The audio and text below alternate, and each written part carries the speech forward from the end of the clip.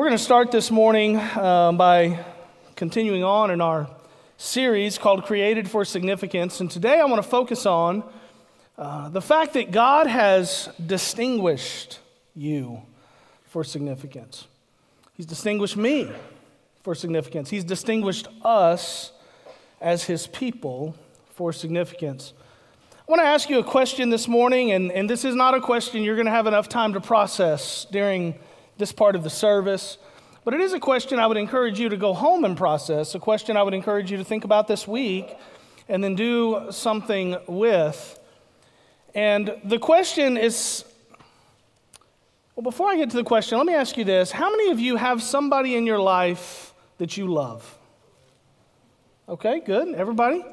How many of you have somebody in your life that you know without a shadow of a doubt loves you? Okay, good. So we all know what it's like to love someone and to be loved. So here's the question I would ask you to process this week.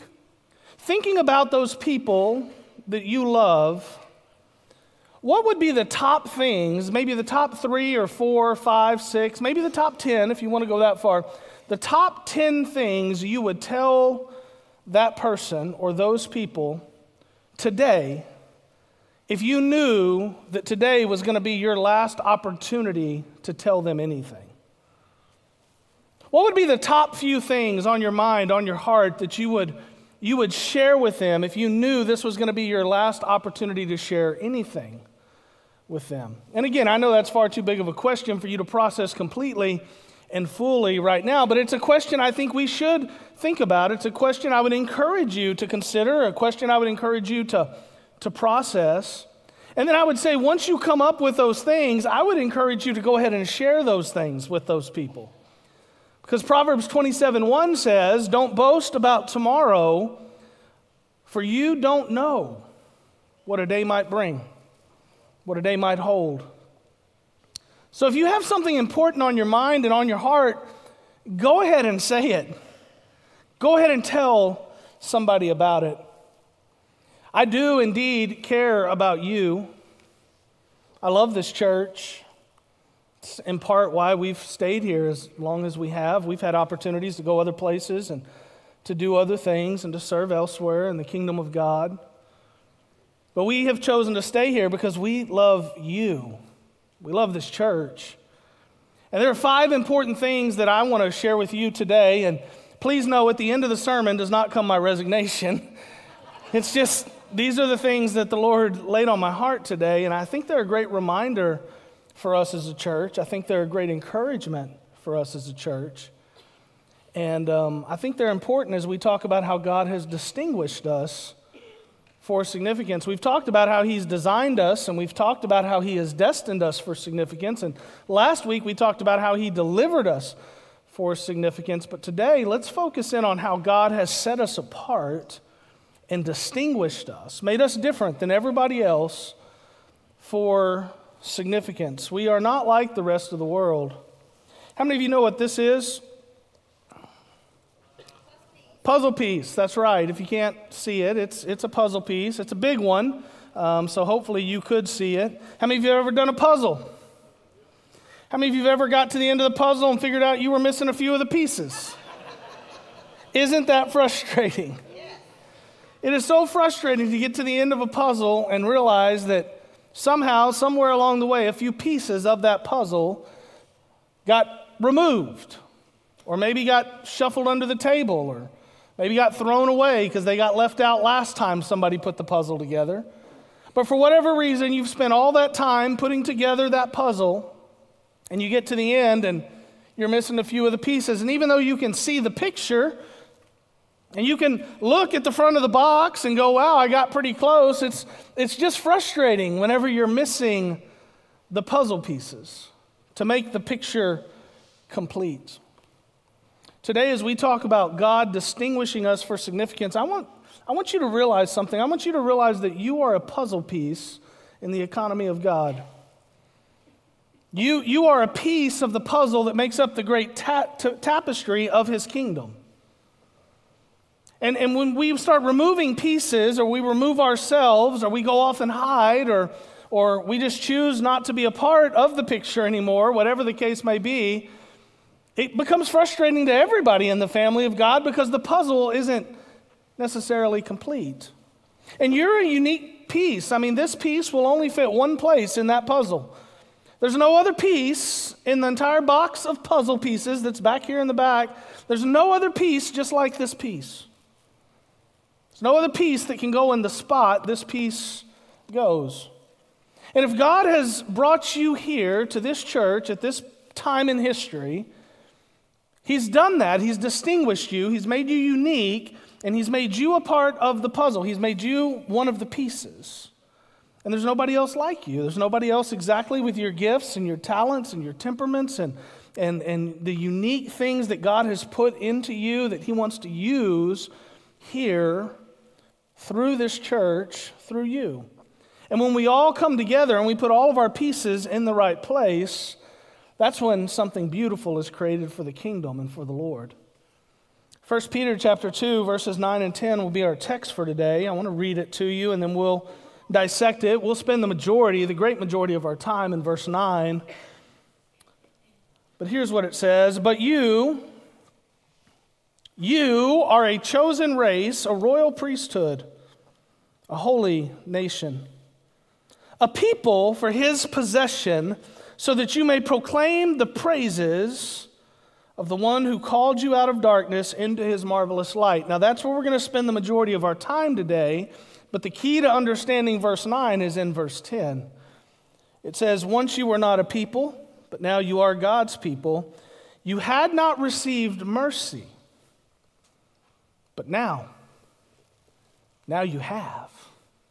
You have received mercy. The big idea for today is this: God's mercy makes all the difference. God's mercy makes all the difference. For some of you right now, that is the puzzle piece in your life that's missing. You have not accepted the mercy of God. You have not been redeemed by the blood of Jesus and experienced the love and the grace and the mercy of the Lord. And God's mercy makes all the difference. Nothing in verse 9 works without the mercy we find in verse 10. The Lord has 5 encouraging points for us today, but they are contingent upon the mercy of God being present in your life. That's why I'll tell you multiple times as we move through the text today that God's mercy makes all the difference. I told you a moment ago I love this church. Now please hear me. When I say that, I want you to understand very clearly today what I'm saying. I'm not saying I love my job. There are plenty of days I don't like my job. I'm not saying I love these buildings. I'm not saying I love our programs or our staff. I'm not saying I love our campus or our property. When I say I love this church, I mean that I love you. I love the people who make up this church. The most common Greek word in the New Testament for church is the word ekklesia. The word does not mean building. It doesn't mean programs. It certainly does not mean job. It doesn't mean campus. The word means a called out assembly of people. It refers to those who have been distinguished, those who have been called out of the world by the mercy of God and put into a royal position. Those who are different from everybody else thanks to the cross of Christ and the mercy of God, because God's mercy makes all the difference. 5 things here in our text, 4 in verse 9 and 1 in verse 10, that distinguish us for significance. The first can be described with the word preservation. Preservation, point number 1. Verse 9 starts with these words, but you are a chosen race. The word here, but, is there to offer a contrast. A contrast between what has been in the previous verses and what he is now transitioning to. A contrast between unbelievers and believers. A contrast between sinners and saints. A contrast between those who have not and those who have been redeemed. And we're reminded that those who are saved by the mercy of God, those who are saved by the work of God, those who are saved by the power of God, are also set apart and distinguished by God. They are different. They are a chosen race. Now, I don't particularly like the word race here in this context. The Greek word in the Greek text is the word genos. It can mean race, but it can also mean nation or generation or countrymen. It's really the idea of something bigger than what we think of as race. Our concept of race today is heavily weighted to the idea of the color of one's skin. But what's being said here has nothing to do with the color of your skin. It has everything to do with being chosen by God and receiving the mercy of God in your life. The point here is that you and I arrived at this royal position. We received this distinguished place because of God's mercy, not our merit. Because of God's mercy, not our activity. Because of God's mercy, not our will. One commentator said it like this. He said, the title, Chosen People, stresses God's loving initiative in bringing the church, the ecclesia, the people, to himself.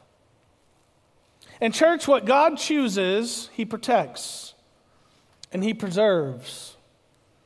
As the chosen people of God, we are promised both earthly and eternal preservation because of our distinguished royal position. I know that God protects and preserves his children. The Bible says we are heirs to his kingdom. We are his people. We are his church. Jesus says this in John 17, 14 through 16. He says, I have given them, speaking of his people, the church, I have given them your word, and the world hated them because they are not of the world, just as I am not of the world. They're different than the world. He says, I'm not praying that you take them out of the world, but that you protect them from the evil one. They are not of the world, just as I am not of the world. They're different. They're distinguished. And he's praying for the preservation, the protection of us, the saints. In Matthew 16, Jesus says, not even the gates of hell can overpower his church. He says, and I also say to you that you are Peter, and on this rock I will build my church, and the gates of hell will not overpower it. Paul wrote these words to the Thessalonians in 2 Thessalonians 3, 1 through 3. In addition, brothers and sisters, pray for us that the word of the Lord may spread rapidly and be honored just as it was with you, and that we may be delivered from wicked and evil people, for not all have faith. There are people out there that are different from us who don't have faith. He says, but the Lord is faithful, and he will strengthen you and guard you from the evil one. He will protect you and preserve you. Paul understood that the people of the church were distinguished. They were different from those outside of the faith. He states it in many places throughout the New Testament that he knows that God will also take care of his people, that God will protect and preserve his church. So church, that's good news for us this morning, amen? If you are a part of God's church, then you are a chosen people, and you're safe. No matter what life may throw at you, no matter what the world may come at you with, you are safe. Consider the words of Christ in John chapter 10. But you don't believe because you're not of my sheep.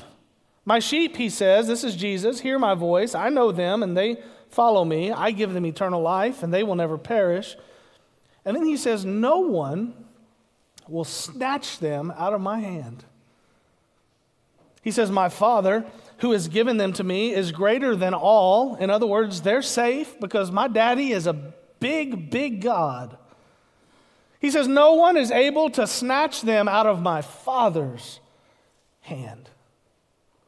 So this is why I'm telling you, God's mercy makes all of the difference because it is where the source of our protection and preservation as a distinguished people comes from.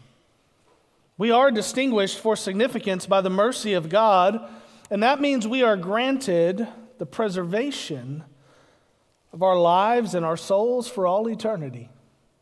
God's mercy makes all the difference. Number 2 is the word priesthood. Verse 9, as you continue, but you are a chosen race. He says a royal priesthood and a holy nation. Now, we could take 30 minutes to dive into all of what that means, but we don't have that kind of time this morning. But here's what I will say about it. A royal priesthood and a holy nation, that's significant, and that shows again that we are distinguished.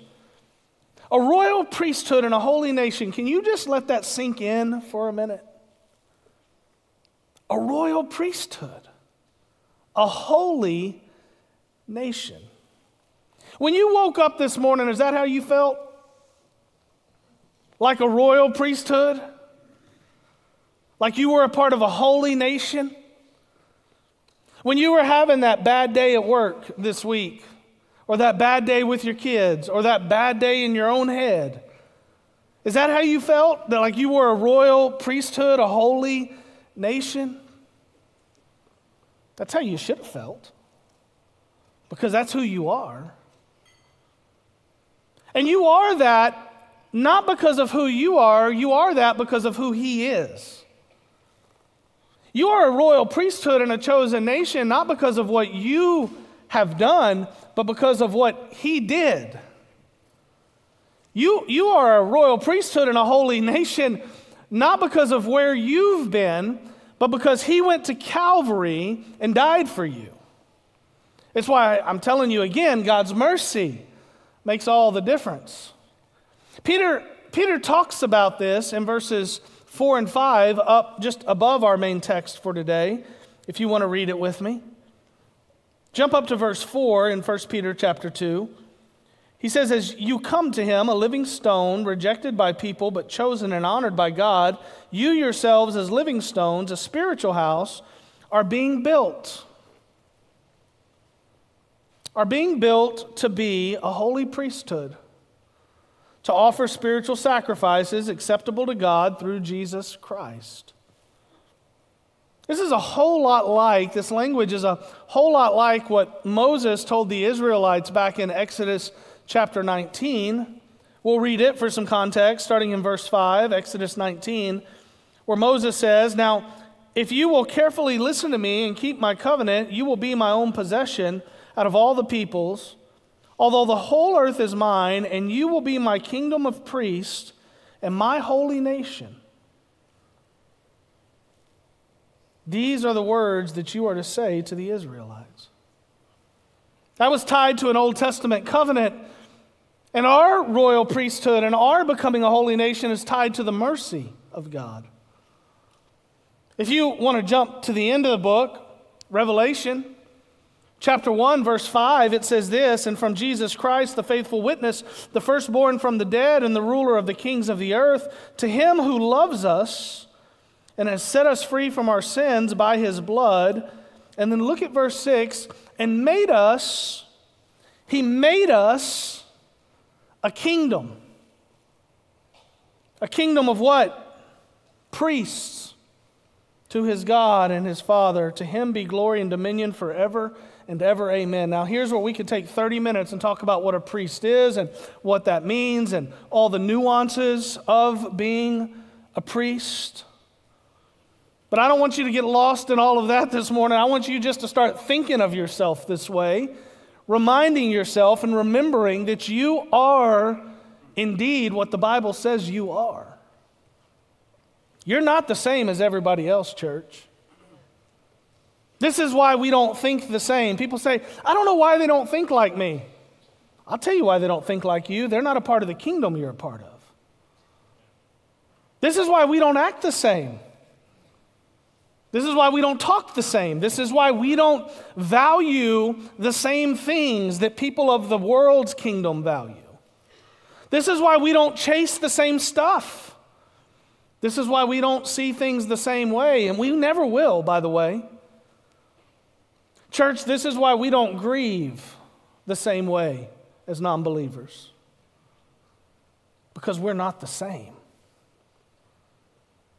We're set apart. We're a holy nation, a kingdom of priests. At least when we act like it. And that's really the problem, isn't it, church? Isn't that really the problem? And that's why I don't want us to get lost in the nuance of all of what it means. I want us just to start acting like who we are. See, most of us, we don't act like royal priests. We don't act like we're a part of a holy nation set apart by the God of the universe. But we should, because that's what God has done. He has distinguished us for significance. We didn't do it. We didn't distinguish ourselves. He did it. And it's a great reminder as we prepare to enter into a new week. I want to encourage you as you're walking into this new week to just be who God created you to be, a royal priest, a holy nation. I want you to wake up every morning and go, praise God, I'm a part of a holy nation. When you're having your worst day, you're still God's child. You're still set apart. You're still destined and delivered and distinguished for significance. The design that God has given your life, as we talked about in week 1 of this series, is no different on your worst day. You're still designed for significance.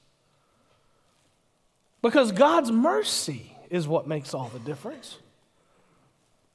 His mercy preserves us, and it's His mercy that makes us into a royal priesthood and a holy nation. It's nothing we did, it's His mercy. It's His grace. It's God, not us. Number 3 is the word possession. Possession, you and I are set apart, distinguished by God for significance. We are His possession. The fact that He claims us as His possession is yet another great reminder that He has distinguished us for significance. The fact that He would claim you as His possession should make you want to shout for joy and say amen, because that's a big deal when God is claiming you. How significant is that, y'all, that God set you apart and distinguished you for significance? Look at verse 9 again. But you are a chosen race, a royal priesthood, a holy nation, a people for His possession. When God called your name and set you apart, He took possession of your life. He adopted you into His family. As we mentioned last week, He transferred you from the jurisdiction of the devil and put you in the jurisdiction of His kingdom. He set you apart. He made you completely different. The old was gone, the new has come. Paul makes this point over and over in all kinds of different ways throughout the New Testament. Like in Galatians chapter 2, verse 20, he says, I have been crucified with Christ. And he says, and I no longer live, but Christ lives in me. In other words, I'm no longer my own possession. I belong to God. I belong to Jesus because I'm saved. He says, the life I now live in the body, I live by faith in the Son of God who loved me and gave Himself for me. I do not set aside the grace of God. He knew exactly where this came from. I don't set aside the grace of God, for if righteousness comes through the law, then Christ died for nothing. Now, I don't know if you guys have noticed this or not in your lives, but I have noticed a pattern in my own life.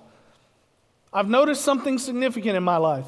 When I'm living my life in submission to God, when I'm living my life in submission to His word and to His will and to His ways, when I'm living my life in full recognition of the fact that my life is not mine, it doesn't belong to me, it's not mine to manage because I'm His possession, I belong to the King, I'm a servant of the King. When I'm in that mindset and I'm living my life in that way, and I have that heart that Paul talks about here where I say, I no longer live, but Christ lives in me.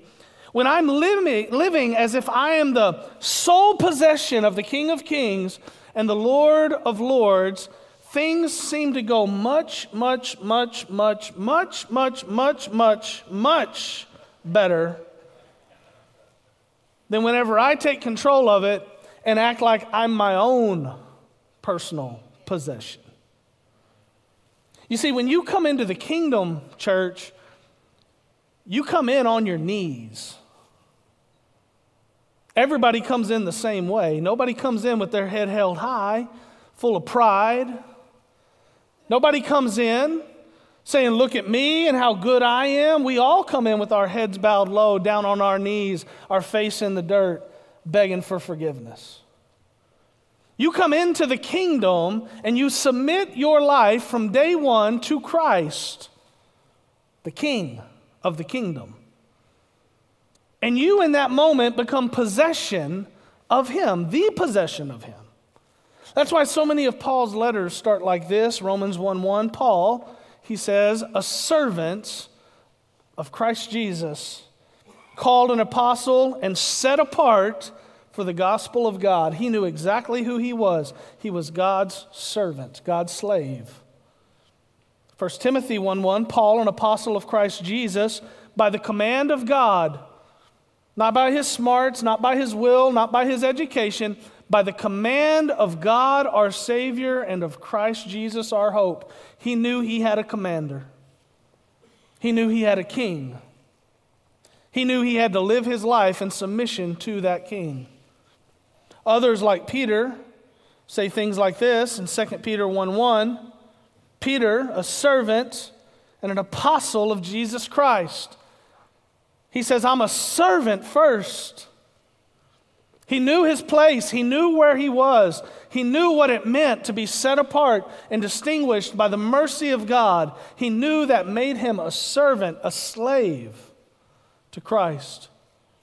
He goes on to say, to those who have received faith equal to ours through the righteousness of God, our Savior, Jesus Christ. He knew it wasn't going to come from him. He knew it was God's mercy that would bring it to him, just like it had brought it to him. There's so many other verses we could look at. Romans 6:20 is another one that came to mind. For when you were slaves of sin, you were free with regard to righteousness. So what fruit was produced then from the things you are now ashamed of? The outcome of those things is death. But now, he says, something's different. You've been distinguished. He says, since you have been set free from sin and have become enslaved to God, enslaved, a servant of God, you have your fruit, which results in the sanctification, and the outcome is eternal life. For the wages of sin is death, but the gift of God is eternal life in Christ Jesus our Lord. Church, if I could just put this plainly and bluntly, you cannot be set free from your sins and keep possession of your life. That is an impossibility.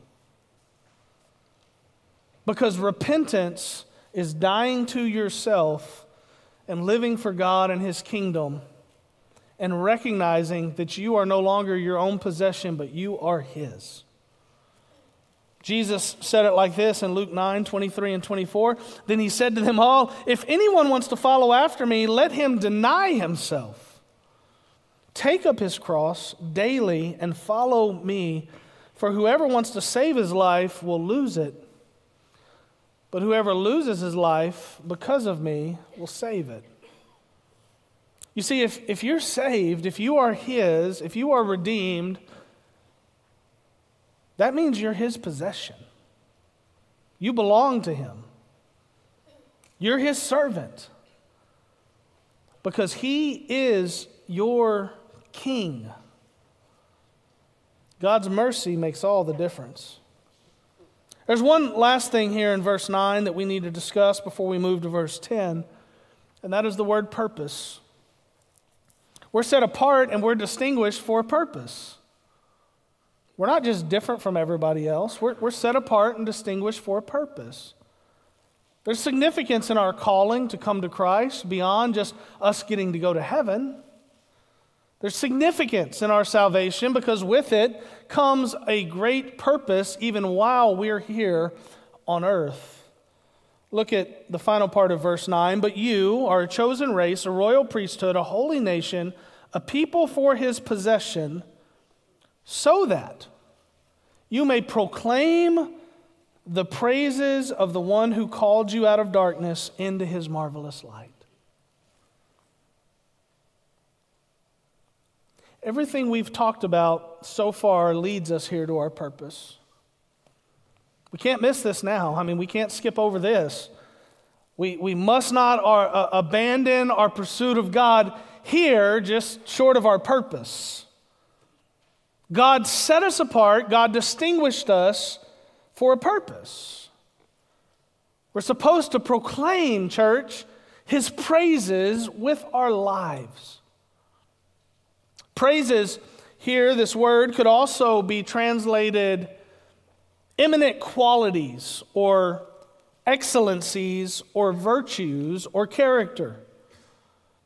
In other words, we're just supposed to tell people about who God is.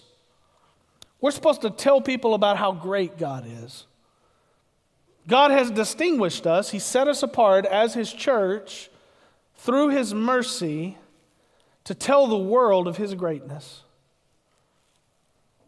That we as the church would be so bold and so daring that we would dare to tell everybody about the goodness of God. That we would tell them about his power and his grace. That we would tell them about his love and his justice. That we would tell the world about his works. That we would tell the world about his cross and his gospel. That God would be such a big part of our lives, and he would so frequently be upon our lips and upon our actions that everybody would know we are his children. Can I ask you a question? Don't raise your hand. Do the people you work with know you're a believer? Do the people you live next to know you're a believer? Do the people you go to school with know you're a believer? Do the people you recreate with, play sports with, or your kids play sports with, do they know you're set apart by the King of Kings and Lord of Lords? Do the people you go to the beach with, or the river with, or the pool with, or on vacation with, do they know you're a believer? Do the people you just casually hang out with to watch a game or visit on a Saturday night around a fire pit, do they all know you're a believer? Do they know? Some time ago, I was talking to a gentleman who has been going to our church for quite a while. He's been a friend of mine for much longer than he's been going to our church. I mean, he didn't just go to our church. He's served on teams here at our church. He's very regular at our church. And one day in our conversation, he was bragging to me about something that seemed very, very strange to me. He was talking about a conversation he had had with somebody at work, which then led that person to say something like this. This isn't an exact quote, but he was excited about this. He was happy about this. As a part of that conversation, that person said, "Oh, I didn't know you were a Christian." And he thought that was a good thing. He thought that was a really good thing, that he had lived his life straddling the fence so well that people couldn't even tell who he was. He thought that was really cool. The truth is, that's really sad. It's sad because after being saved and set apart by the King of Kings and Lord of Lords to be a holy priest, a holy nation, after being distinguished by the King, after being pulled out of the pit and preserved and transferred into a royal priesthood, a holy nation, after becoming the very possession of God, not a single person he worked with even knew about it. I said, "Man, that's funny. Doesn't sit right with me." And he said, "What do you mean?" And I said, "Do they know you love to fish?" He said, "Yeah, they know I love to fish. They know I fish every Saturday. I talk about it all the time." Do they know who your favorite football team is? Well, yeah, everybody knows I'm a Dallas Cowboys fan. They couldn't miss that. Do they know what political party you belong to? Well, absolutely they do, because I vote, and he goes on. So they know all these other things about you, but they don't know you're a child of God. They don't know you've been saved. They don't know that you're a part of God's kingdom. My friends, there's something wrong with that. Now, don't get too judgmental, because the reality is we could all do better in this area, couldn't we? I know I could. The Lord was convicting my heart of it this week. He was like, man, if you weren't a pastor, how many people would know? Yeah, they know because you're on Facebook and, you've been the pastor here forever, but, they kind of automatically know. But are you really living your life like people really know? Yeah, we could all do better. Church, I'm just telling you, you are distinguished and you are set apart for a purpose, and that purpose is to tell everyone about how great God is. We don't need any more camouflage Christians in our culture. We got plenty.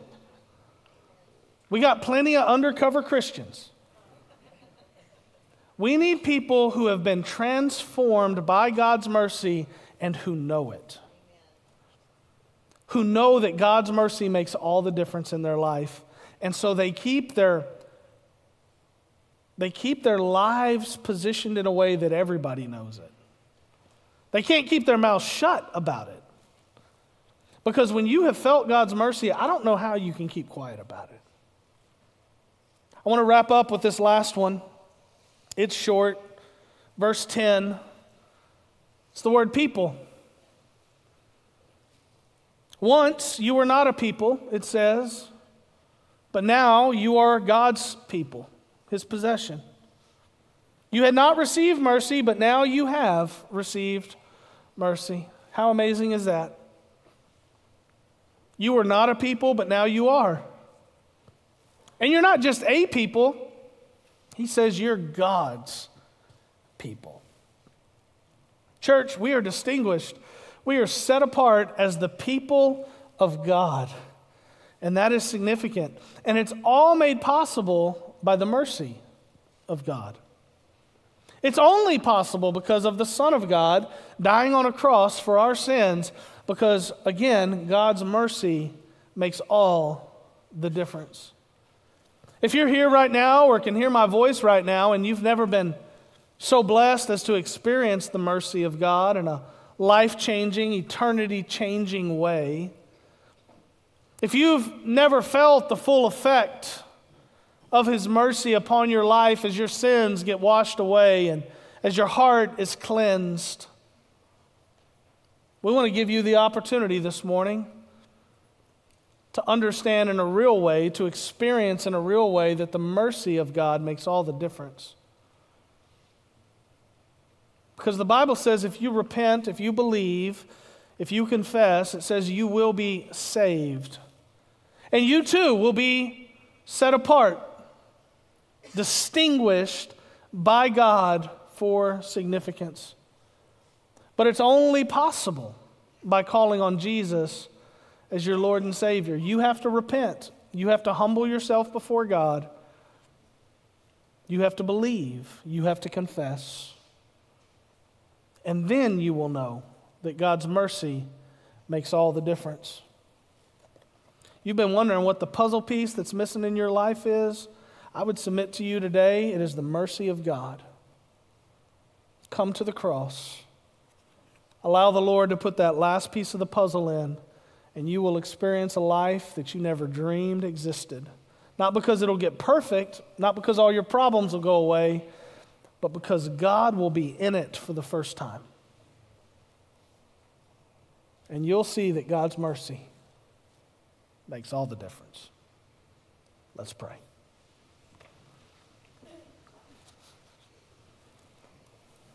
If that's you and you want to call on Jesus, we're not going to ask you to raise a hand, walk an aisle, stand up.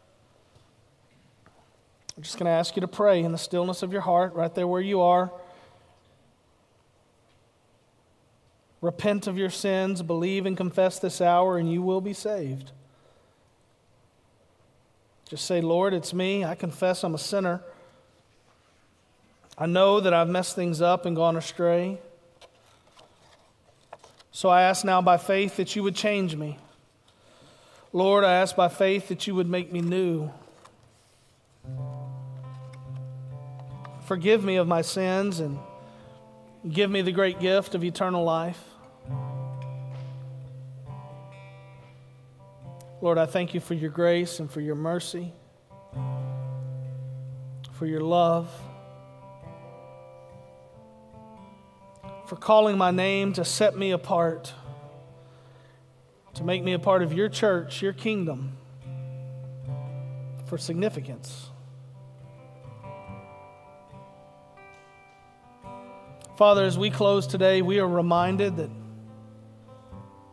all of these incredible things we've talked about today are not of us. They are not available to us because of what the world offers or because of what a church organization offers. Lord, they are available to us only because of what the cross offers. They are available only because of what your mercy offers. And we are grateful, Lord, for your mercy, for your patience, for your love, for your willingness to pour your life out for each of us, and then to radically set us apart and distinguish us from everybody else as your people. Lord, my prayer this day is that we would just live like it. We would work like it. We would play like it. We would talk like it. We would just act like it. Lord, give us the courage and the boldness to do that.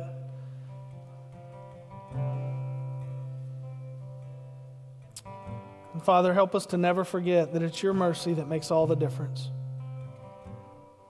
We love you. We thank you.